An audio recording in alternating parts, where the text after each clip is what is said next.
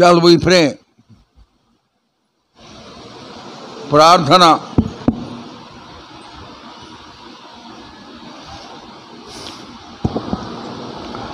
Our loving Heavenly Father, our gracious and wonder-working God, we bow down their presence at this hour of the day, this evening. Lord, thou art on the throne, that is why we thy people, purchased by thy blood, could come at any time to the throne of grace and submit our supplications at thy feet, fully believing thou wilt answer our prayers beyond our asking or even thinking.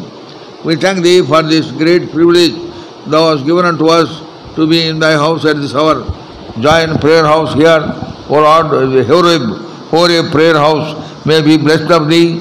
Lord, in this Munnangi, all the believers, their families, children, may abundantly be blessed of thee. They may be led by thee, they may be guided by thee, they may be, Lord, shown the right way, so that they may continue to walk in the ways of the Lord Jesus Christ. Watch over them, thy servant and the co-workers may be blessed of thee, their families may abundantly be blessed. Once again, commit all those who are aged, who are not well, touch them and heal them. Pray for the children who are growing, help them to grow in thy grace. Children who are writing their exams, waiting for various results and also DSC and other things, O Lord, you only help them to get the jobs, so that thy full purposes, eternal counsels may fully be established in their lives. Watch over us. Thank thee for bringing us, some of us here. As we give the word, Lord, be with us and honor the servants as we are. Hide us behind thy cross and use us as well as good in thy sight. Committing everything into the loving hand, pray with thanksgiving in Jesus' precious name. Amen.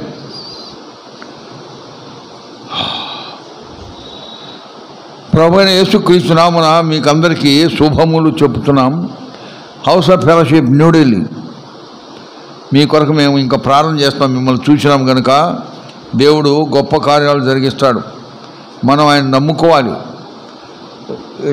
నిన్న ఈరోజు ఉదయం కూడా చూసినాము. క్రైస్తవుడు అంటే ఎవరు, క్రైస్తవ జీవితం అంటే ఏంటి, మనం ముందు శిష్యులుగా ఉంటేనే మనం క్రైస్తవులు అవుతాం. ఎందుకంటే అపోస్తలుల కార్యములు 11:26 చెప్పబడిన రీతిగా శిష్యులు క్రైస్తవులు అనబడిరి. శిష్యులు క్రైస్తవులు అనబడిరి. అది ఎంతో గొప్ప మాట. మనం క్రైస్తవులుగా ఉండాలంటే మొదట శిష్యులముగా ఉండాలి. అంటే శిష్యులు వాళ్ళ గురువు మాటలు నెరవేరుస్తాడు. ఆయన పై ఉన్న అధికార మాటలు వాళ్ళు ఆ మాటలకు లోబడతారు, ఆజ్ఞను నెరవేర్చేవారుగా ఉంటారు. ఆ విధమైనటువంటి స్పందన మనలో ఉండాలి. దేవుని వాక్యమును వినినప్పుడు ఆ వాక్యాన్ని విని వాక్యానికి లోబడి వాక్యానుసారమైనటువంటి జీవితం మనము జీవించాలి. అప్పుడే మనం నిజమైన క్రైస్తవులం. యేసు నీలో, నువ్వు యేసులో ఉంటే అది క్రైస్తత్వం. అది ఎంతో ఇంపార్టెంట్, అది జరగాలి. సో క్రీస్తు నీలో ఉండాలి అంటే యేసు ప్రభు పరిశుద్ధుడు గనుక నీ హృదయము పరిశుద్ధంగా ఉండాలి. పరిశుద్ధత ఎప్పుడైతే నీ హృదయంలో ఉంటుందో అప్పుడే యేసు ప్రభు నీ హృదయంలో వాసం చేస్తాడు, ఉంటాడు. అప్పుడు నిన్ను నడిపిస్తాడు, నిన్ను ఆశీర్వదిస్తాడు, నీ అక్కర్లన్నీ తీరుస్తాడు. ఆ కారణం చేత పరిశుద్ధమైనటువంటి జీవితం జీవించాలి. అప్పుడే ఆయన మనల్ని ఆదరిస్తాడు. సమస్తమైన సమకూడి జరిగించి గొప్ప కార్యాలు, ఆశ్చర్య కార్యాలు మా జీవితాల్లో అనేక మంది జీవితాల్లో దేవుడు జరిగించినాడు కనుక ఆ దేవుడే మన దేవుడు. అలనాడు భక్తుల విషయంలో దేవుడు ఎలాంటివి చేసినాడో ఇప్పుడు కూడా అవే చేయడం సమర్థుడు. ఎందుకంటే ఆయన ఎన్నడూ మారని దేవుడు, నిన్న నేడు ఒకే రీతిగా ఉన్న దేవుడు. ఈజ్ ఎటర్నల్ గాడ్, నిత్యుడగు తండ్రి, ఎవర్ లాస్టింగ్ ఫాదర్, నిత్యుడగు తండ్రి. అందువల్ల ఆయన మనం నమ్ముకోవాలి. అది ఎంతో ఇంపార్టెంట్. మీరు పరిస్థితులు మీరు ఇక్కడ ఉన్నారు, ఈ మున్నంగి అనే ప్రదేశంలో, ఇంకా చుట్టుపక్కల నుంచి వచ్చినారు. ఆయన నమ్ముకోవడం అనేది ఎంతో అవసరం. సంపూర్ణమైన రీతిగా నమ్ముకోవాలి. ఆయన పైన సంపూర్ణమైన రీతిగా ఆధారపడాలి. అప్పుడు మన సొంత తలంపులు, సొంత ఆలోచనలు, సొంత ప్లానింగ్స్ అన్నీ పక్కన పెట్టేసి ప్రభువా నీవే మా దేవుడవు, ఇప్పటి నుంచే కాదు తరతరములకు నీవే మా దేవుడు, తరతరములకు. అది మనం జ్ఞాపకం చేసుకోవాలా. తరతరములు మన తాతలు ముత్తాతలు ఇంకా ఇంకా ఇంకా పోతే వాళ్ళు ఎక్కడుండ్రో ఏమి చేసేవారో మనకు తెలియదు. నేను మా తాత వరకే తెలుసు, ఆ తర్వాత ఎవరో తెలియదు నాకు. కానీ ఒకటి మాత్రం నాకు తెలుసు, ఏంటంటే వారి విషయంలో దేవుడు నమ్మకస్తుడుగా నిరూపించుకున్నాడు గనుకనే, వారిని కాపాడి సంరక్షించినాడు గనుకనే మనం ఈనాడు ఇక్కడ ఉన్నాం. అందుకని మనం ఎప్పుడు కృతజ్ఞత నిండిన హృదయంతో ఆయన కొరకు జీవించాలి. ఆ కారణం చేత పరిస్థితులు ఏ విధంగా ఉన్నా ఆయన్ని స్తుతించి ఆరాధించాలి. కీర్తనలు 34:5లో నిత్యము ఆయన నేను స్తుతిస్తాను, నిత్యము ఆయన కీర్తి నా నోట ఉండును. రెండవది కీర్తనలు 62:8 I will trust the lord at all times. ప్రతి సందర్భంలో ప్రతి విషయంలో నేను ఆయన్నే నమ్ముకుంటా. ఆయన నమ్ముకున్నప్పుడు ఆయన పాదం లేదా మన విన్నపాలను కుమ్మరిస్తాం. అది మనం ఈ రెండు కనుక మనం చేయగలిగితే మన జీవితము ఆత్మీయ జీవితం సస్యశ్యామలం అవుతుంది, ఎంతో ఆశీర్వదింపబడతాం. ఆయన పైన ఆధారపడిన వారు ఆయన్ని స్తుతిస్తారు, ఆయన పైన ఆధారపడిన వారు ఆయనకు మొర్రపెట్టుకుంటారు. ఈ అనుభవం మనకు ఉండాలి. అపోస్తలుడైన పేతురు వాక్యం చెప్పినప్పుడు దాదాపు 3,000 మంది మారుమనసు పొందినారు. వాళ్ళకి అర్థమైంది, ఓ మారుమనసు మాకు అవసరం, లేకపోతే పరలోకానికి పోము, యేసు ప్రభువుని నమ్ముకోవాలి. ఎంతోమంది అంటారు నేను యేసు ప్రభువుని నమ్ముకున్నామయ్యా, ఆయనే మా దేవుడు అని చెప్తారు. కానీ పాప క్షమాపణ అనుభవంలోకి రావాలి. నేను పాపిని అని గ్రహించాలి, ఒప్పుకోవాలి.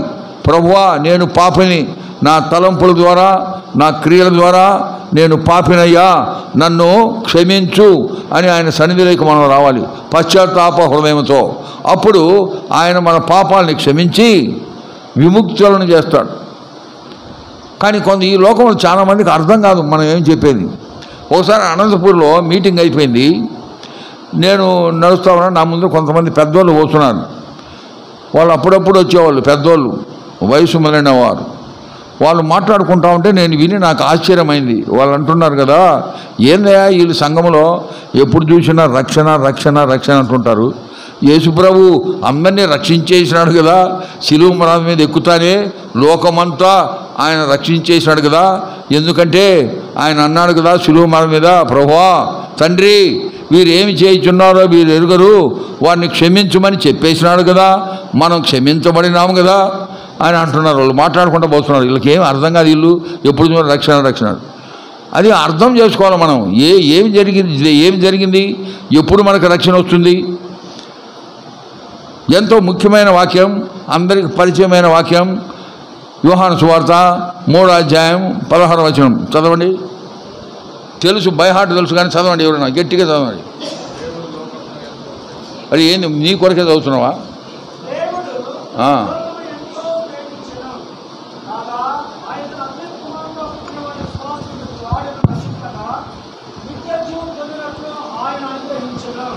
మరలా చదవండి, మైక్లో ఎవరన్నా. దేవుడు లోకమును ఎంతో ప్రేమించెను కాగా ఆయన తన అద్వితీయ కుమారునిగా పుట్టిన వాని యందు విశ్వాసముంచి ప్రతి వాడును నశింపక నిత్య జీవం పొందినట్లు ఆయనను అనుగ్రహించెను. ఆయన కుమారుని యందు విశ్వసించిన వారు, అది క్లాజు, అది ఇంపార్టెంట్. అందరికీ ఆయన రక్షణ ఇచ్చినాడు, అందరి కొరకు వచ్చినాడు. ఆయన లోకంలో మన అందరి పాపముల కొరకు శిలువలో తన్ను తాను అప్పగించుకొని ప్రాణాలు అర్పించినాడు. తద్వారా రక్షణ అనే ప్రక్రియ మన కొరకు ఏర్పాటు చేసినాడు. కానీ అది ఎవరు అనుభవించగలరు, అది ఎవరి సొంతం అవుతుంది అంటే ఎందరైతే ఆయన యందు విశ్వసించినారో వారికే అది లభ్యమవుతుంది. లోకంలో ఎంతోమంది ఉన్నారు. లోకంలో ఉన్న ప్రతి ఒక్కరిని దేవుడు శాశ్వతమైన ప్రేమతో గొప్ప ప్రేమతో ప్రేమించినాడు. కానీ ఎందరైతే ఆయనను అంగీకరిస్తారో, ఎందరైతే ఆయన యందు విశ్వాసం ఉంచుతారో, నేను పాపిని ప్రభువా నన్ను క్షమించమంటారో వాళ్ళకి ఆ రక్షణ దొరుకుతుంది. అది చాలామందికి అర్థం కాదు. యోహాను సువార్త 5:24 చదవండి. నా మాట విని నన్ను పంపిన వానిని విశ్వాసముంచువాడు నిత్య జీవము గలవాడు. వాడు తీర్పులోనికి రాక మరణంలో నుండి జీవములకు దాటి ఉన్నాడని మీతో నిశ్చయముగా చెప్పుచున్నాను. నా మాట విని నన్ను పంపిన వాని యందు విశ్వాసం ఉంచువాడు, మరల అదే వస్తుంది, ఆయన యందు విశ్వాసం ఉంచువాడు, ఆయనను నమ్మినవాడు, ప్రభువా నీవే నా రక్షకుడువు, నీవే నా కొరకు చనిపోయినావు, నీవే నా కొరకు తిరిగి లేచినావు, నీవే నా కొరకు తిరిగి రానై ఉన్నావు. ఆ విశ్వాసం కలిగిన వారికి ఆ రక్షణ దేవుడు అనుగ్రహిస్తాడు. అది ఎంతో ప్రాముఖ్యమైనటువంటిది. ఆ సత్యం తెలియని వారు ఈ మాదిరి మాట్లాడతారు. ఏంది వీళ్ళు రక్షణ రక్షణ అంటారు. చాలామంది మన బంధువుల్లో కూడా కొంతమంది వారికి తెలియని వాళ్ళు కూడా మనల్ని ఎగతాళి చేస్తుంటారు. ఏంది ఎప్పుడు చూసినా బిలీవర్ అంట, రక్షణ అంట, ఏంటని ఎగతాళి చేస్తారు. వాళ్ళు ఎంత ఎగతాళిని చేయని మనకు ఆయన యందు ఉన్న విశ్వాసం తొలగిపోకూడదు. ఎందుకంటే మనం వాక్యానుసారమైన జీవితం జీవిస్తున్నాం. వాక్యంలో ఏ విధంగా చెప్పబడిందో ఆ విధంగా ఆయన్ని నమ్ముకున్నాం. మొదటి పేతురు గ్రంథం 1వ అధ్యాయం 8వ వచనం చదవండి. అక్కడ పేతురు అంటాడు, మీరు ఆయనను చూడకపోయినను ఆయనను ప్రేమించుచున్నారు. ఇప్పుడు ఆయనను కన్నులారా చూడకై విశ్వసించుచు మీ విశ్వాసమునకు ఫలమును అనగా ఆత్మరక్షణను పొందుచు చెప్పన శక్యమును మహిమాయుక్తమైన సంతోషము గలవారై ఆనందించుచున్నారు. మీరు చూడకనే నమ్మినారు. అదే విశ్వాసం అంటే. చూడకనే ఆయన నా దేవుడు అని నమ్మినాం. ఆయన ఎవరో మనకు తెలియదు, విన్నామంటే నమ్మినాం. నమ్మి విశ్వసించేవాడు రక్షణ పొందును. ఆ విధంగా రక్షణ అనుభవంలోకి వచ్చినాడు. ఇక్కడ ఎవరన్నా ఇంకా రక్షణ అనుభవం లేని వారు ఉంటే ఇప్పుడే దేవుని సమక్షంలో హృదయంలో ప్రార్థన చేసుకోవచ్చు. ప్రభువా నేను పాపినయ్యా, నన్ను క్షమించు, నన్ను స్వీకరించు, నా పాపాలను క్షమించు, నీ బిడ్డగా నన్ను చేసుకో అని ప్రార్థన చేస్తే ఆయన స్వీకరిస్తాడు, అంగీకరిస్తాడు, నిన్ను ఆశీర్వదిస్తాడు. నిన్నే కాదు నీ పిల్లలని, నీ కుటుంబాలను ఆశీర్వదిస్తాడు. మా అమ్మ నమ్ముకునింది, మా ఇంట్లో వాళ్ళు ఎంతోమందిని నమ్ముకున్నారు. అది మాకెంతో ఆశీర్వాదమైంది. రానాయన దినాల్లో మేము కూడా వాక్యం చెప్పినప్పుడు మేము కూడా వెంటనే అంగీకరించినాం, యేసు ప్రభువును నమ్ముకున్నాం. అదే మేము మా పిల్లలకి చెప్పినాం. మా పిల్లలందరూ కూడా వాళ్ళు మారుమనసు పొందినారు, దేవుని సన్నిధిలో ఉన్నారు. సో అలాంటి అనుభవం ఉన్న వారి కుటుంబాలు ధన్యులు. ఎందుకంటే వారి పరలోకమే వారి నివాసం. పరలోకములో ఆయన్ని స్తుతించి ఆనందించేవారుగా ఉంటారు ఒక దినాల. ఎందుకంటే మనం పరలోకానికి వెళ్ళినప్పుడు అక్కడ ఏ పని ఉండదు, ఏ పని పాట ఉండదు, ఏ మాత్రం ఉండదు. ఏం చేస్తాం మనము? ఆయన్ని సదాకాలం ఆరాధిస్తూ ఉంటాం. ఇంకంతే, ఇంకేం పని ఉండదు మహిమగల శరీరముతో. ఆ పరిస్థితి కొరకు దేవుడు మనల్ని ఇప్పుడు ఇక్కడే తయారు చేస్తాడు. దేవుడు మనకు రక్షణ ద్వారా మనకు ఎన్నో ఆశీర్వాదాలను ఇచ్చినాడు. చూడండి, ఎఫెసీయులకు రాసిన పత్రిక 1వ అధ్యాయం 3వ వచనం. మన ప్రభువైన యేసుక్రీస్తు యొక్క తండ్రి యొక్క దేవుడు స్తుతింపబడును గాక. ఆయన క్రీస్తునందు పరలోక విషయములలో ఆత్మ సంబంధమైన ప్రతి ఆశీర్వాదం మనకు అనుగ్రహించెను. ఏం చేశాడంటే క్రీస్తునందు పరలోక విషయములలో ఆత్మ సంబంధమైన ప్రతి ఆశీర్వాదమును మనకు అనుగ్రహించను. ప్రతి ఆశీర్వాదమును ప్రభు మనకు అనుగ్రహించినాడు. ఆయన ఇచ్చినాడు, మనం తీసుకున్నామా? అది ప్రశ్న. ఆయన ఇచ్చినాడు, మనం దాన్ని అనుభవిస్తున్నామా? అది ఇంకొక ప్రశ్న. ఇచ్చినాడు కానీ మనం అనేకసార్లు తీసుకోలే. ఇప్పుడు ఎంతోమంది మారుమనసు పొందలేని వాళ్ళు ఉంటే అది వాళ్ళకు వర్తిస్తుంది. ఆయనేమో ఇచ్చినాడు రక్షణ, కానీ వాళ్ళు పొందడంలే, వాళ్ళు ఆయన అంగీకరించడంలే. అనేక మంది రక్షణ వచ్చింది, రక్షణకు సంబంధించిన పరలోక సంబంధమైన ఆశీర్వాదములన్నీ దేవుడు ఇచ్చినాడు. ఎఫెసీయులకు పత్రిక 1వ అధ్యాయం 3వ వచనం ప్రకారం. కానీ ప్రశ్న ఏంటంటే వాటిని మనము అనుభవిస్తున్నామా? అవి మన జీవిత గమనంలో, మన జీవితంలో అవి ఉన్నాయా? అవన్నీ మన జీవితంలో అంకితమైనాయా? అది మనకు ఇంపార్టెంట్. దేవుడు మనకిచ్చిన ఆశీర్వాదాలని మనము పొందాలి. ఆయన ఇచ్చినాడు, మనము తీసుకోవాలి, తీసుకొని వాటి ప్రకారం మనము బ్రతకాలి. అదే నిజమైనటువంటి క్రైస్తవ అనుభవం. దీనికి ఒక ఉదాహరణ దేవుని నూతన పాత నిబంధనలో దేవుడు అబ్రహాంకు పాలు తేనెలు ప్రవహించే దేశాన్ని వాగ్దానం చేసినాడు. చిల్డ్రన్ ఆఫ్ ఇజ్రాయెల్ ప్రజలు ఆ దేశానికి వెళ్ళి దాన్ని ఆక్యుపై చేసుకొని ఆనందంతో వాళ్ళ సమయం గడపవలసి ఉండే. కానీ వాళ్ళు ఐగుప్తు బానిసత్వం నుంచి విడుదల పొందినారు, ఎర్ర సముద్రం దాటినారు, ఆ తర్వాత యోర్దాన్ నది దాటినారు, ఎరికో గోడలు కూలిపోయినాయి, కానాను దేశంలో ప్రవేశించినాడు. కానాను దేశము వారికి వాగ్దానం చేయబడింది. కానాను దేశంలో దేవుడు తన మహిమ గల, బలము గల, శక్తి గల హస్తం ద్వారా వాళ్ళని అక్కడ నడిపించినాడు. అన్ని అడ్డంకులు, అన్ని విపరీతమైన శత్రుత్వం ఎంతోమంది ఉన్నప్పటికీ వాటన్నింటినీ అధిగమించి కానాను దేశం వచ్చేసినారు. కానీ కానాన్లో వాళ్ళు ఉన్నారు, కానీ వారు అనుభవించవలసిన స్థలాన్ని వాళ్ళు అనుభవించలేకపోయినారు. ఆ కారణం చేత దేవుడు జాషువాకి ఈ మాట చెప్తాడు, చూడండి. అది చూస్తే చదివితే మనకు అర్థమవుతుంది ఏందో. యెహోషువ గ్రంథం 13వ అధ్యాయం 1వ వచనం. యెహోషువ బహుదినములు గడిచిన వృద్ధుడు కాగా యెహోవా అతనికి ఇలాగు సెలవిచ్చెను, నీవు బహుదినములు గడిచిన వృద్ధుడవు, స్వాధీనపరచుకున్నట్టుకు అతి విస్తారమైన దేశం ఇంకా మిగిలి ఉన్నది. అర్థమవుతుందండి. స్వాధీనపరుచుకొనుటకు అతి విస్తారమైన దేశము ఇంకా మిగిలి ఉన్నది. కానాను దేశానికి వచ్చినారు, కానీ ఆ దేశంలో ఉన్న దేవుడు వాళ్ళకి ఇచ్చిన స్థలాన్ని వారు ఆక్యుపై చేసుకోవాలి, దాన్ని అనుభవించాలి.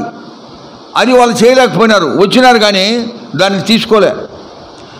అందుకనే there is a saying in English, ownership and possession are two different things. అంటే ఒకదానికి సొంతదారుడుగా కావడం, ఆ తర్వాత దాన్ని అనుభవించడం, ఈ రెండు వేరే వేరే సంగతులు. ఈ పెన్ను నాది, నేను దీనికి విలువ పెట్టి కొన్నాను. ఐ పెయిడ్ ది ప్రైస్, దీనికి కావాల్సిన డబ్బు ఎంతనో ఇచ్చి నేను కొన్నాను. ఆ కారణం చేత దీని ఓనర్ ఎవరు? నేను. దీనికి ఎవరు సొంతదారుడు? నేను. ఆ విధంగానే మీ దగ్గర కూడా ఏ వస్తువులు మీరు కొన్నారో వాడికి సొంతదారులు మీరే. ఇది నాది, కానీ నా అజ్ఞానం వల్ల, అజాగ్రత్త వల్ల పోగొట్టుకున్నా. ఇప్పుడు ఎవరిది? అది ఎక్కడున్నా నాదే. అర్థమవుతుందండి? అది ఎక్కడున్నా నాదే, కానీ దాన్ని నేను అనుభవించడంలే. ఉండి ఏం లాభం అనుభవించకపోతే? అది వేరేవాడు అనుభవిస్తున్నాడు, నా దగ్గర లేదు ఇప్పుడు. అది నేను చెప్పేది. దేవుడు తన దయా దాక్షిణ్యం వలన కానాను దేశం ఇజ్రాయెల్ ప్రజలకు ఇచ్చినారు. అన్ని అడ్డంకులంతా తొలగించాడు, కానాను దేశానికే ప్రవేశపెట్టాడు.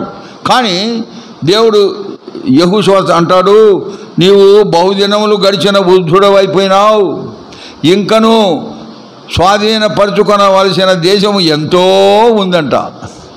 అందుకని జాషువా ఏం చెప్తాడు చూడండి, ఇక్కడ 18వ అధ్యాయం యెహోషువ గ్రంథం 18వ అధ్యాయం 3వ వచనం. కావున యెహోషువ ఇశ్రాయేలుతో ఇట్లా, నేను మీ పితరుల దేవుని యెహోవా మీకిచ్చిన దేశమును స్వాధీనపరచుకున వెళ్లకుండా మీరెన్నాళ్ళు తడుగు చేసేదరు? అర్థమవుతుందండి? స్వాధీనపరచుకోవాలి, లేకపోతే ఏం ఉపయోగం లే. నాకు అది ఉంది, నాకు ఇది ఉంది అనుకుంటే ఏం లాభం? అది నీ దగ్గర లేకపోతే ఏమండి ఇక్కడ? దేవుడైన యెహోవా మీకిచ్చిన, ఆయన ఇచ్చేసినాడు దేశమును స్వాధీనపరచుకొన వెళ్లకుండా మీరెన్నాళ్ళు తడువు చేసేదరు? ఆ ప్రశ్న దేవుడు మిమ్మల్ని అడుగుతున్నాడు. దేవుడు మహిమ కలిగినటువంటి దేవుడు మనకు ఎన్నో ఆశీర్వాదాలు ఇచ్చినాడు. పోయి వాటిని సుఖించండి, దాంట్లో ఉండి సుఖించండి, ఆనందించండి అని చెప్తే మనం ఇంకా దాన్ని స్వాధీనపరచుకున్నటకు మనం ఎలాంటి ప్రయత్నము చేయడం లేదు.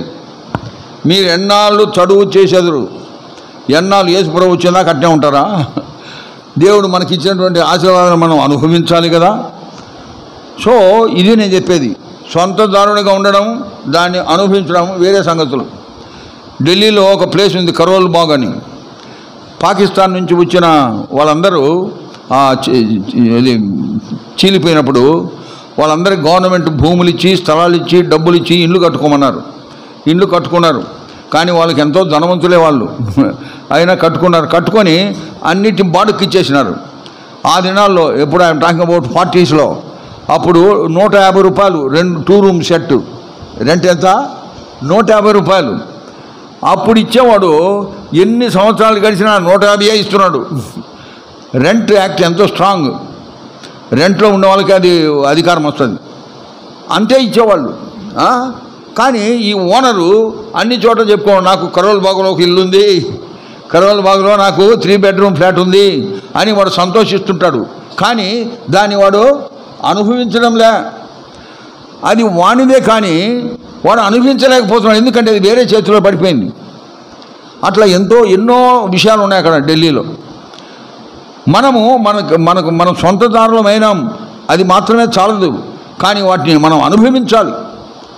రోమీయుల పత్రిక 8వ అధ్యాయం 17వ వచనం చదవండి. మనము పిల్లలమైతే వారసులము, అనగా దేవుని వారసులము, క్రీస్తుతో కూడా మహిమ పొందుటకు ఆయనతో శ్రమపడిన ఎడల క్రీస్తు తోడి వారసులము. క్రీస్తు తోడి వారసులం. ఆయన మహత్తరమైన విషయాలకు మనము వారసులం. కానీ ఆ వారసత్వాన్ని మనం అనుభవిస్తున్నామా అన్నది ప్రశ్న. అదే ఈరోజు మిమ్మల్ని అడుగుతున్నా. ఆయన మనకి ఎన్నో ఆశీర్వాదాలు ఇచ్చాడు, వాటిని మనం అనుభవిస్తున్నామా? మన జీవితంలో అవి లాగు అయినాయా? ఆయన మనకు ఆనందం ఇచ్చినాడు కదా. ఎట్లాంటి ఆనందం? చెప్పని అసఖ్యం కానీ మహిమాయుక్తమైన ఆనందం. ఆయన మనకు శాంతిని ఇచ్చినాడు. ఎలాంటి శాంతి? ఈ లోకం ఇచ్చినట్టు కాదు, నా శాంతినే నీకు ఇస్తా అన్నాడు యోహాను సువార్త 14:27. ఆ సమాధానం మీకుందా? ఇప్పటికి కూడా మారు మనసు పొందినా కానీ ఎన్నో కలమనాలు, ఎన్నో ఇక్కట్లు, ఇబ్బందులు సతమతమవుతూ ఉంటారు. ఆ శాంతి ఎప్పుడు పోయిందో, ఆ ఆనందం కూడా ఎప్పుడు పోయిందో. ఏకదమ్ మామూలు అన్యులు ఎట్లుంటారో అట్నే ఉంటాం మనం.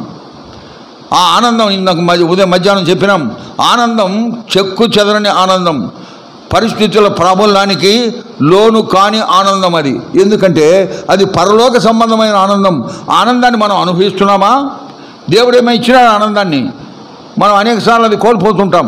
చిన్న పరిస్థితుల్లో గొనుగుతుంటాం. ఆనందం పోయింది, శాంతి పోయింది.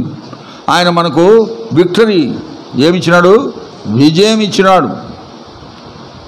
ఏమండి? యోహాను సువార్త 6వ అధ్యాయం 33 ఉదయం కాలంలో కూడా చదివినాం. చదవండి.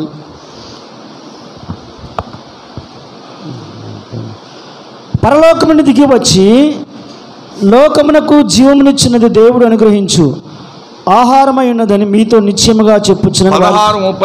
16:33 యోహాను సువార్త 16:33. నా యందు మీకు సమాధానము కలుగునట్లు ఈ మాటలు మీతో చెప్పుచున్నాను. లోకంలో మీకు శ్రమ కలుగును, ఆయనను ధైర్యము తెచ్చుకొనుడి, నేను లోకమును జయించి ఉన్నాను. నేను లోకమును జయించి ఉన్నాను. మన రక్షకుడు విజయుడు, జయించినవాడు. ఆనందం ఇచ్చినాడు, శాంతినిచ్చినాడు, విజయాన్ని కూడా ఇచ్చినాడు. దుష్ట శక్తుల నుంచి, అంధకార శక్తుల నుంచి, సాతాను నుంచి, లోకం నుంచి సపరేట్ చేసినాడు, విజయం ఇచ్చినాడు. కానీ ఆ విజయ భూమిపైన ఉన్నామా? మరలా లోకానికి వెళ్ళిపోయినామా? మనది జయ జీవితం. ఎందుకంటే ప్రభువైన యేసుక్రీస్తు మన కొరకు మన పాపములన్నీ మోసి విజయం ఇచ్చినాడు, మనకు రక్షణ అనుగ్రహించాడు. అదే ఎంతో గొప్ప విజయం. దాంతో కూడా వచ్చిన ఆశీర్వాదాలన్నీ మనం అనుభవించాలి. కానీ అనుభవించడంలే. అందుకనే సనుగులు గొనుగులు అటు ఇటు తిరుగుతూ ఉంటాం అర్థం లేకుండా. ఒకసారి గెలుపు, మరొకసారి ఓటమి, ఒకసారి ఏడుపు, ఒకసారి నవ్వు అని ఒక పాట ఉంది. ఏమండి? ఒక యుద్ధం జరుగుతుందంట.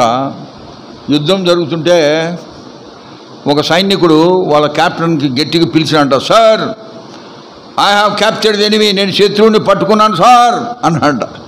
నేను శత్రువుని పట్టుకున్నాను సార్ అని గట్టిగా అరిచానంట. అప్పుడు క్యాప్టెన్ టెంట్లో నుంచి అన్నా అంట, వాడిని తీసుకురా నా దగ్గరికి అన్నా అంట. వాడిని నా దగ్గరికి తీసుకురా. ఫస్ట్ ఏమన్నాడు? నేను శత్రువుని పట్టుకున్నానండి అని గట్టిగా అరిచేటప్పటికి కెప్టెన్కి ఎంతో సంతోషమై వాడిని తీసుకురా నా దగ్గరికి అన్నాడు. వెంటనే ఆ పిల్లోడు ఆ సైనికుడు అంట వాడు నన్ను పోనివ్వడం లేదు సార్ అన్నా అంట. అర్థమవుతుందా? చాలామందికి అర్థం కాదా? మళ్ళా చెప్తాను వినండి, అర్థం చేసుకోవాలా. ఒక అరణ్యంలో యుద్ధం జరుగుతుంది, మిలిటరీ వాళ్ళు. వాడు ఒక సైనికుని పట్టుకున్నాడు, శత్రు సైనికుని పట్టుకొని ఎంతో సంతోషంతో వాళ్ళ కెప్టెన్కి చెప్పినట్టు అరిసి, ఆయన టెంట్లో ఉన్నాడు, సార్ నేను శత్రువుని పట్టుకున్నాను సార్ అనేటప్పటికి ఆయన ఏమన్నాడు, వాడిని తీసుకురా నా దగ్గరికి అన్నాడు. అంటాను ఇప్పుడు అంటే వాడే ఆ సైనికుడే, సార్ వాడు నన్ను పోనివ్వడం లేదు సార్ అన్న. ఇప్పుడు కొద్దిగా అర్థమైంది. అరే ఏంది మీకు అర్థం కదా? హోరేబు వాసులకు అర్థం కదా? ముందేమన్నాడు నేను పట్టుకున్నాను అని, వాళ్ళ అధికారం తెమ్మనేటప్పటికి వాడు అంటాడు వాడు నన్ను పోనివ్వడం లేదు సార్ అన్నట్ట. అంటే ఏమని అర్థం? వాడు వీడిని పట్టుకున్నాడు. ఇప్పుడు మన వ్యవహారం అట్లుంది. పూర్వకాలంలో పెండులం గడియారాలు ఉండేటి. ఇట్ట చూసినారు ఎప్పుడైనా మీరంతా మోడర్న్ పీపుల్. ఒక ఇట్ట ఆ ముళ్ళు ఇటు ఇటు పోతూ ఉంటుంది, గంట పెండులం అంటారు దాన్ని. ఒకసారి ఇటువైపు ఇంకోసారి ఇటువైపు, ఒకసారి విజయము ఇంకోసారి అపజయం. వీటి మధ్యలో ఏలాడుతుంటాం మనం లైఫ్ అంతా ఇంతే. అందుకనే సరిగా ఆరాధించం, సరిగా ప్రభు వల్ల ప్రతి ఆదివారం తీసుకోము, ఎందుకంటే ఏదో గిల్ట్ ఉంటుంది. అర్థమవుతుందండి? జయవంత జీవితం, ఆయనకు అంగీకారమైన జీవితం జీవించాలి. అదే క్రైస్తవ జీవితం. మనకు దేవుడు ఇచ్చినాడు, మనం తీసుకోవడంలే. మీకు అర్థమవుతుంది? అది దేవుడు ఆనందాన్ని ఇచ్చినాడు, తీసుకున్నాం కానీ పోగొట్టుకున్నాం. దేవుడు ఆయన ప్రేమను మనకి ఇచ్చినాడు కానీ మనం పోగొట్టుకున్నాం. ఆయన విశ్వాసాన్ని ఇచ్చినాడు, అది పోగొట్టుకున్నాం. 1 తిమోతి 5వ అధ్యాయం 12వ వచనం.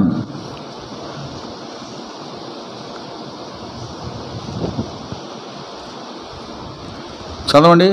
యవనస్తులైన విధవరాండ్రను లెక్కలో చేర్చవద్దు. వారు క్రీస్తునకు విరోధముగా నిరంకుశులైనప్పుడు తమ మొదటి విశ్వాసమును వదులుకొనిరను తీర్పు పొందిన వారై. మొదటి విశ్వాసమును వదులుకొనిరి. దేవుడే మనకు విశ్వాసం ఎట్టిచ్చినాడు? Faith cometh by hearing, hearing by the word of God ఉంది. వాక్యం వినడం ద్వారా విశ్వాసం. రోమియోల పత్రిక 10:17లో ఉంది. విశ్వాసం వచ్చింది కానీ పోగొట్టుకున్నారంట. వాళ్ళకి దేవుడు కూడా ప్రేమ కూడా ఇచ్చినాడు. ఎట్లాంటి ప్రేమ? రోమియోల పత్రిక 5:5లో ఆయన ప్రేమను మన హృదయంలో కుమ్మరించినాడంట. కానీ ఆ ప్రేమను కూడా మనం అనేక సార్లు పోగొట్టుకొని ఉంటాం. రెవల్యూషన్ ప్రకటన గ్రంథం 2వ అధ్యాయం 4వ వచనం చదవండి. అయినను మొదట నీకున్న ప్రేమను నీ వదిలితువని నేను నీ మీద తప్పు ఒకటి మోపవలసి ఉన్నది. మొదట ఉన్న ప్రేమను వదిలేసాం, పోగొట్టుకున్నాం. ఆ కారణం చేత విశ్వాసం పోయింది, ఆ ప్రేమ పోయింది, తద్వారా ఉన్న కార్యాలు కూడా పోయింది. 5వ వచనం చదవండి. నీవు ఏ స్థితిలో నుండి పడితివో అది జ్ఞాపకం చేసుకుని మారు మనసు పొంది ఆ మొదటి క్రియలను చేయుము. మొదటి క్రియలను చేయుము. దాన్ని చేయాలంటే మళ్ళా విశ్వాసంలోకి రావాలా, మళ్ళీ ఆయన ప్రేమను మనం అనుభవించాలా.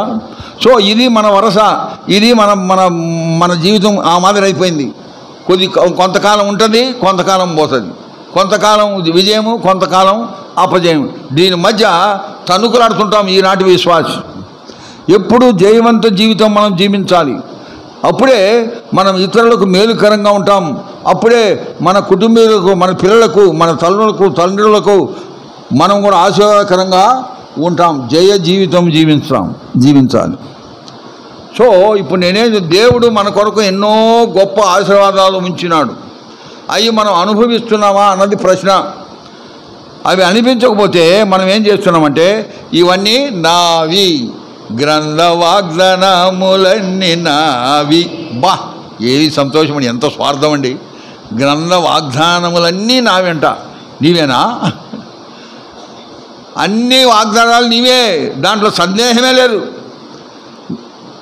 ఆదికాండం నుంచి ప్రకటన గ్రంథం వరకు ఉన్న వాగ్దానాలన్నీ నీవే.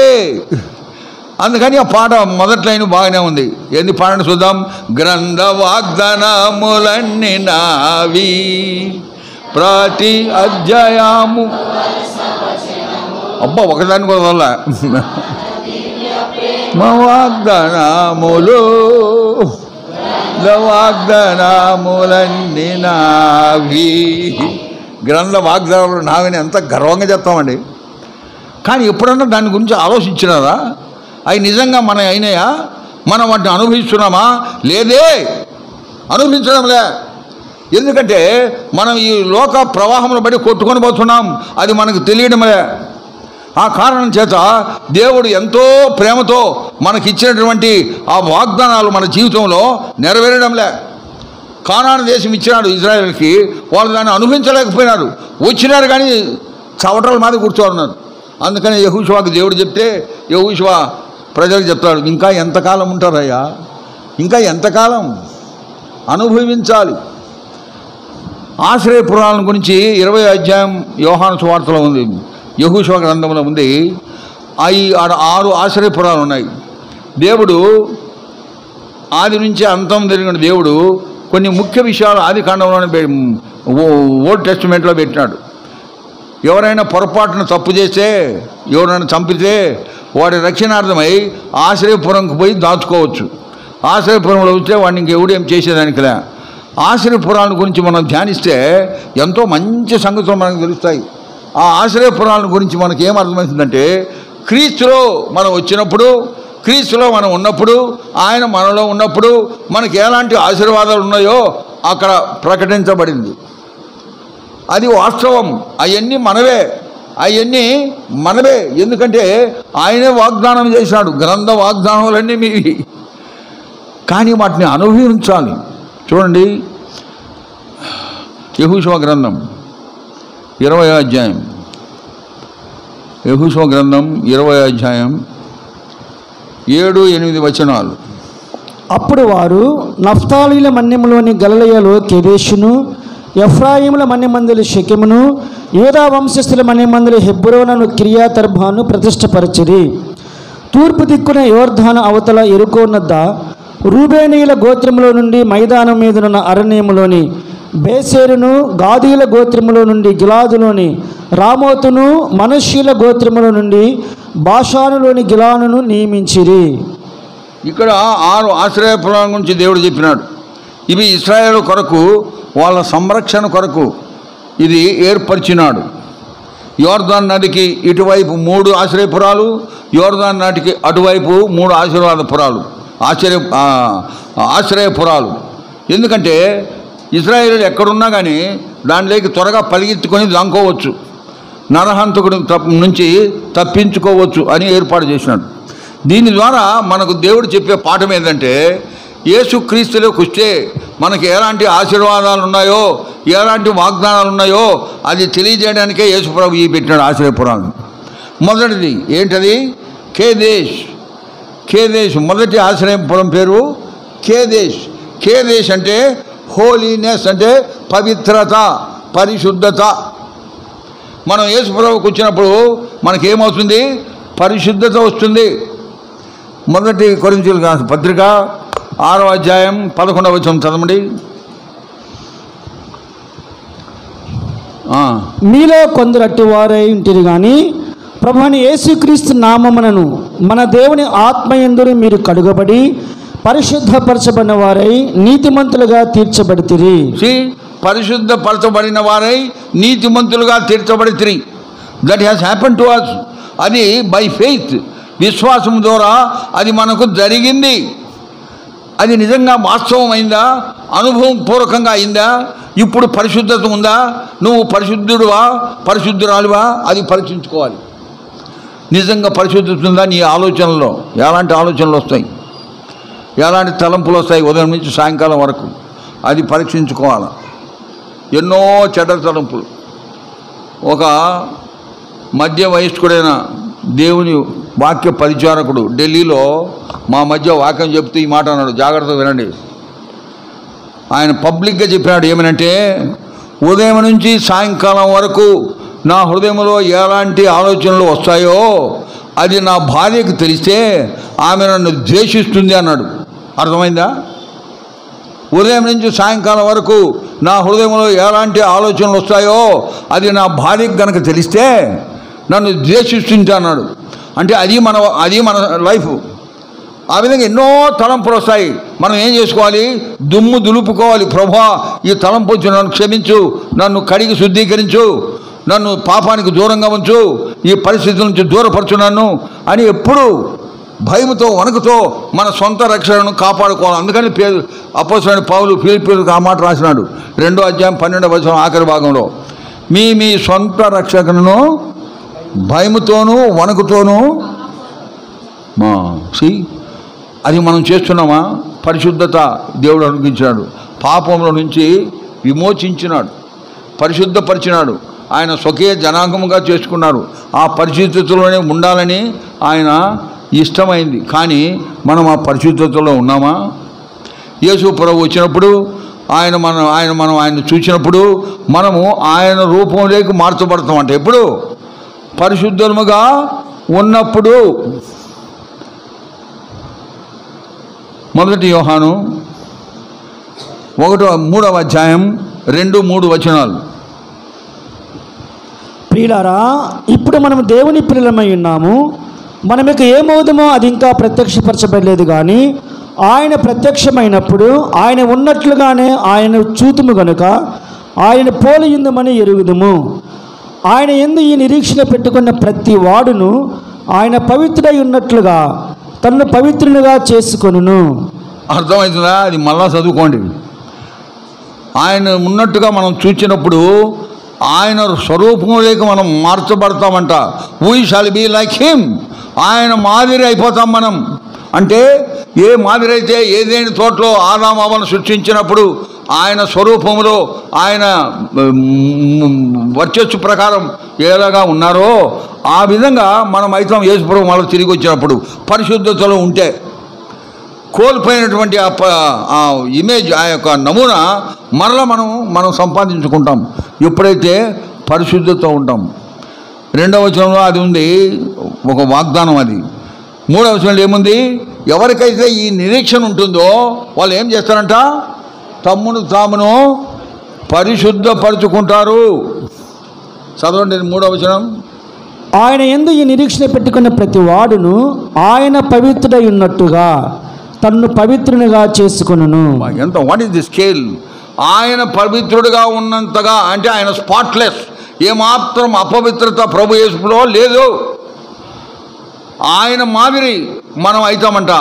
అలాంటి పవిత్రతలోకి మనం కూడా రావాలట, లేకపోతే మనం ఎత్తబడం. అందుకని ఎప్పుడు మన తలంపులు, మన ఆలోచనలు, మన వైఖరి, మన వ్యవహారం, మన లైఫ్ పవిత్రంగా ఉండాలి. లేకపోతే దేవుని సన్నిధిలో మనము ఉండనేరము. క్రైస్తవ జీవితం అంటే మామూలు జీవితం కాదు. రక్షణ పొందినాం, బాప్తిసం తీసుకున్నాం, అక్షర నిక్షేపణ అయిపోయింది, నేను మందిరానికి వస్తున్నా, అప్పుడప్పుడు మంచి పొలావ్ పెడతారు, చికెన్ కూర పెడతారు, అబ్బా ఎంత బాగుందా నాయన. అదే కాదు క్రైస్తవ జీవితం. లైఫ్ ఉండాలి, లైఫ్. ఆ విధంగానే భక్ష్యం గారు జీవించినారు. ఆ విధంగా అనేక మంది సేవకులు మన మధ్య ఉండి ప్రభు దగ్గరికి వెళ్ళినారు. ఇప్పుడు మనం మిగిలినాం. మన సంగతి ఏంటి? పరిశుద్ధత ఉందా? ఎంత పరిశుద్ధత ఉంది? ఎంతవరకు దేవుడు మనల్ని అంగీకరించగలడు? పరలోకానికి మనం పోవడం కాదు, ఆయన మనల్ని స్వీకరించాలా. యోహాను సువార్త 14వ అధ్యాయం 3వ వచనం చదవండి.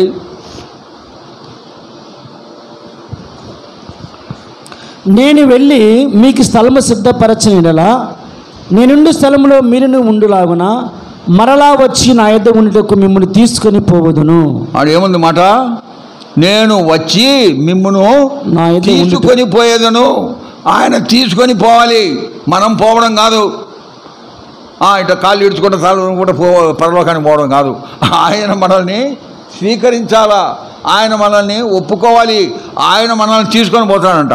అర్థమైందండి? దానికి నువ్వు తయారా? సిద్ధంగా ఉన్నావా? ఏం కల్ముషం లేదా? అపోస్తలుడైన పౌలు దెస్సలోనికీయులకు రాస్తూ అంటాడు, ఏం సాక్ష్యం ఇచ్చినాడండి. మీరే నాకు సాక్షి, దేవుడు కూడా సాక్షి. ఎంత పరిశుద్ధంగా, ఎంత నీతిగా, ఎంత అనింద్యముగా మీ మధ్య ఉంటిమో మీరు ఎరుగుదురు అంటాడు. చదవండి. 1 దెస్సలోనికీయులకు రాసిన పత్రిక 2వ అధ్యాయం 10వ వచనం. తన రాజ్యమునకును మహిమకును మిమ్మును పిలుచుచున్న దేవునికి తగినట్టుగా మీరు నడుచుకునే వాళ్ళని మేము మీలో ప్రతి వాణ్ణి హెచ్చరించుచు, ధైర్యపరచుచు, సాక్ష్యం ఇచ్చుచు, తండ్రి తన బిడ్డలైన నడుచుకునే రీతిగా మేము విశ్వాసులమైన మీ ఎదుట ఎంత భక్తిగాను, నీతిగాను, అనింద్యముగాను ప్రవర్తించుతామో దానికి మీరు సాక్షులు. భక్తిగాను, నీతిగాను, అనింద్యముగాను. అంటే అనింద్యం అంటే ఎవడే కానీ ఏలు పెట్టి చూపేదానికిలే, సవాలు చేస్తున్నాడు, మీరే దానికి సాక్షి అంటాడు. ఆ విధంగా మన వాళ్ళు ఎవరైనా వచ్చి ఇక్కడి నుంచి సాక్షి చెప్పగలరా? నేను ఎంత అనింద్యముగా, ఎంత పరిశుద్ధంగా, ఎంత నీతిగా బ్రతుకుతున్నానో మీరే సాక్షులు అంటే స్వరాలు లేస్తాయి. అరే నువ్వేందా అట్ట చెప్తున్నావు, ఫలానప్పుడు ఇది చేయలేదా, ఫలానప్పుడు ఈ మాట అనలేదా అంటారా లేదా? సో ఆ విధమైనటువంటి పవిత్ర అంటే దేవుని సన్నిధిలో పవిత్రమైనటువంటి జీవితం జీవించే వారముగా ఉండాలి. అది దేవుడు మన ఎడల కోరేది. ఒకసారి బక్సింగ్ గారి దగ్గరికి ఒక సేవకుడు వెళ్ళినాడంట. ఆ సేవకుడు వెళ్తానే బక్సింగ్ గారు ముక్కులు మూసుకున్నాడట. ఎందుకంటే ఆయన సాక్షుల్లో నుంచి ఎంతో దుర్వాసన వస్తుంది. దుర్వాసన వస్తుంటే బక్సింగ్ గారు అన్నట, సాక్షి తీసిరా అన్నాడంట. సాక్షు తీసేసి రా అన్నాడంట. అప్పుడు నేను బయటికి పోయి మళ్ళీ కాసేపటికి వచ్చానంట. లోపలికి వచ్చుంటే ఇంకా వాసన వస్తుందంట. ఏయ్ నిన్ను సాక్షి తీయమని చెప్పినాను కదా అంటే, తీసేసాను సార్ చూడండి అని జోబులోని తీసి చూపించాడంట. అర్థం కాదు మీకు? కొద్దిమందికి అర్థమైంది. అర్థమైందా? ఎక్కడ పెట్టుకున్నాడు సాక్షి? జోబులో తీసేసినాడు, కానీ ఎక్కడ పెట్టుకున్నాడు? జోబులు. ఆ మాదిరి మనం అనేక మందివి పురాతనమైన పురుషుణ్ణి దగ్గరే పెట్టుకుంటాం. ఎందుకంటే ఓల్డ్ ఈజ్ గోల్డ్.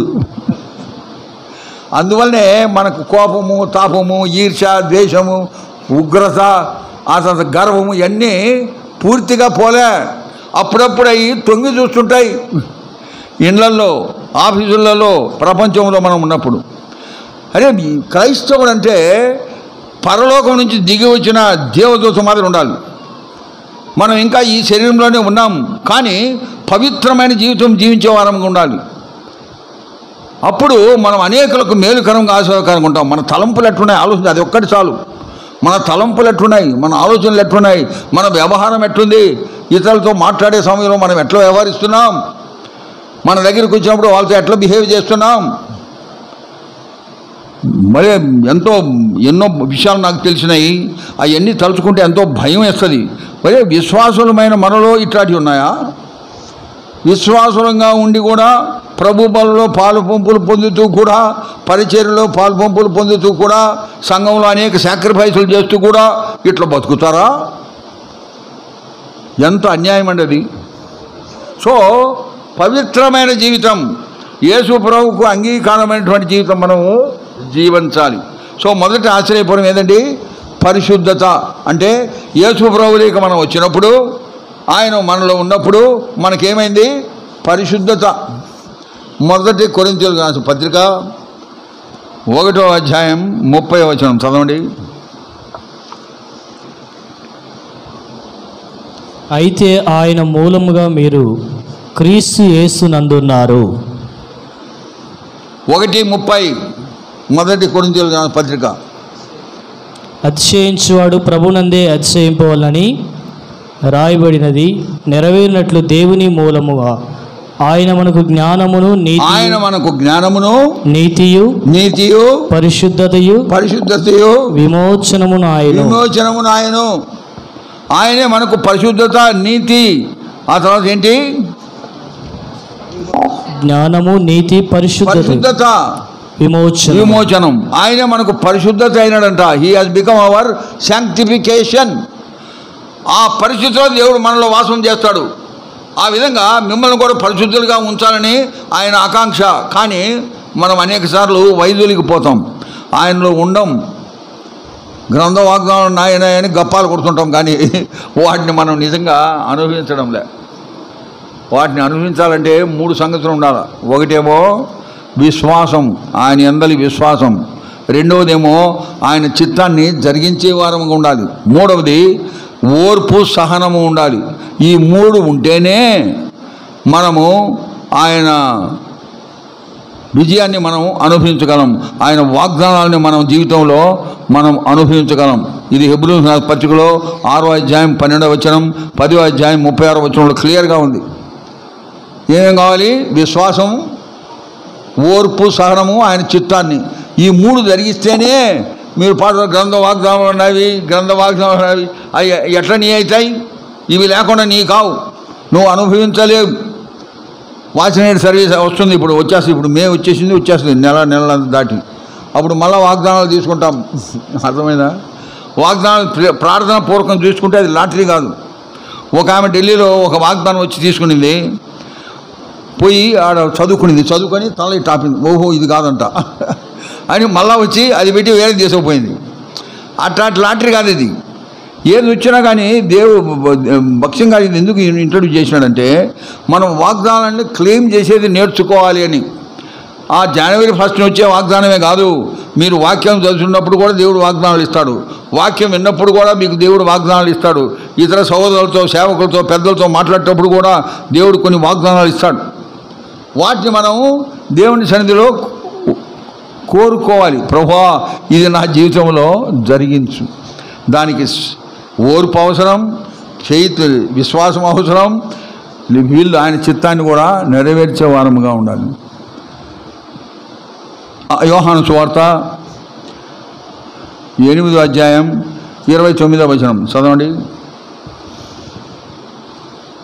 నన్ను పంపినవాడు నాకు తోడై ఉన్నాడు, ఆయనకిష్టమైన కార్యం ఎల్లప్పుడూ చేయదును గనుక ఆయన నన్ను ఒంటరిగా విడిచిపెట్టలేదని చెప్పాను. ఆయనకి ఇష్టమైన దాన్ని ఎల్లప్పుడూ చేస్తాంట, అప్పుడప్పుడు కాదు, ఎల్లప్పుడూ. అప్పుడే మనం పరిశుద్ధతను కలిగి ఉంటాం. యేసు ప్రభువు మన జీవితాల్లో, మన హృదయాల్లో వాసం చేస్తాడు. అప్పుడు ఆయన మనల్ని నడుపుతాడు, ఆయన ఆధీనంలోకి మనం వస్తాం. అది 2వ ఆశ్రయపురం ఏదండి? షెకెం. 7వ అధ్యాయం 20వ అధ్యాయం యెహోషువ గ్రంథం 7వ వచనంలో ఉంది. ఎఫ్రాయిము మన్యమందలి షెకెముని. షెకెం అంటే కంఫర్ట్, ఆదరణ. ఆయనలో ఆదరణ ఉంది, ఆయనలో పరిశుద్ధత ఉంది. మరొకటి ఆయనలో ఏముంది? ఆదరణ ఉంది. ప్రయాసపడి భారం మోసుకుంటున్న సమస్తమైన వారలారా నా ఎద్దుకు రండి, నేను మీకు ఏమిస్తాట? విశ్రాంతిని కలుగజేతును. పాప విమోచన ద్వారా మనకు విశ్రాంతి కలుగుతుంది. చెక్కు చెదరకుండా విశ్రాంతి దేవుడు మనకు ఇస్తాడు. We are disturbed people. మనం ఎంతో కొట్టబడిన వారం. అలా మనం కొడతా ఉంటుంది. ఎన్నో పరిస్థితులు మనకు వ్యతిరేకంగా ఉంటాయి.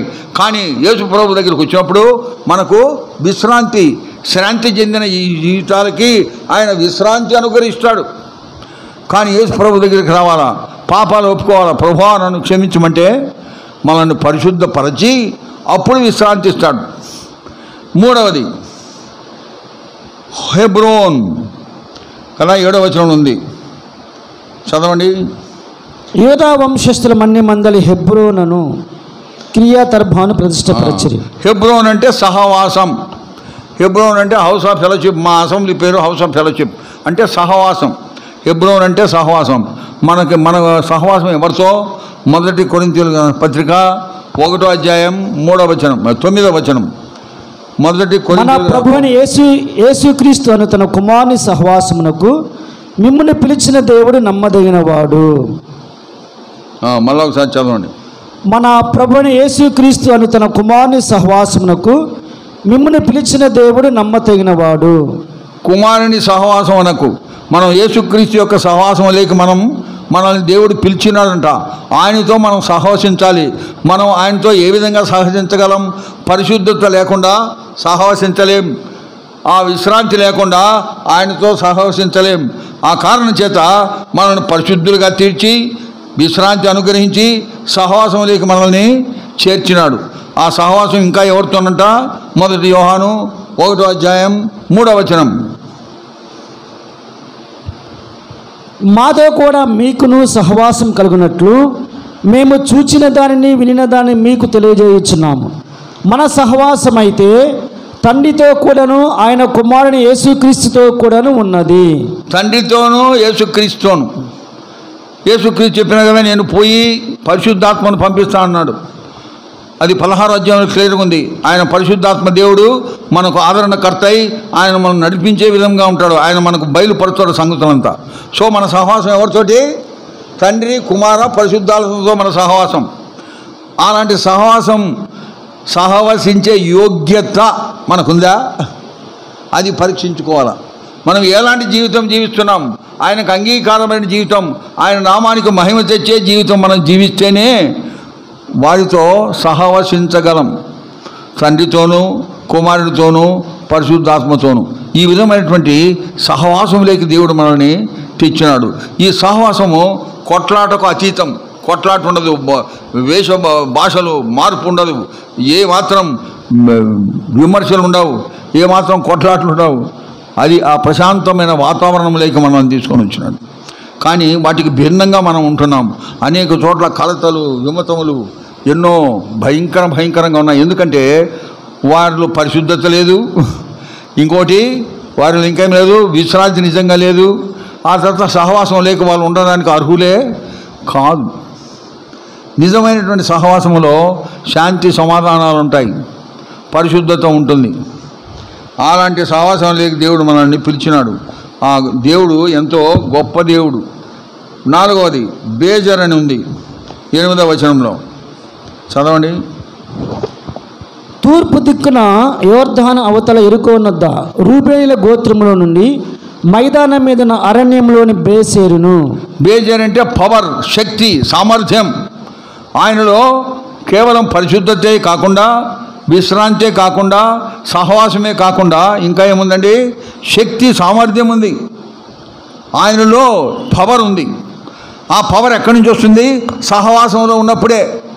సహవాసంలో మనం దేవుని మందిరంలో వస్తున్నప్పుడు ఆయన మనకు శక్తిని అనుగ్రహిస్తాడు.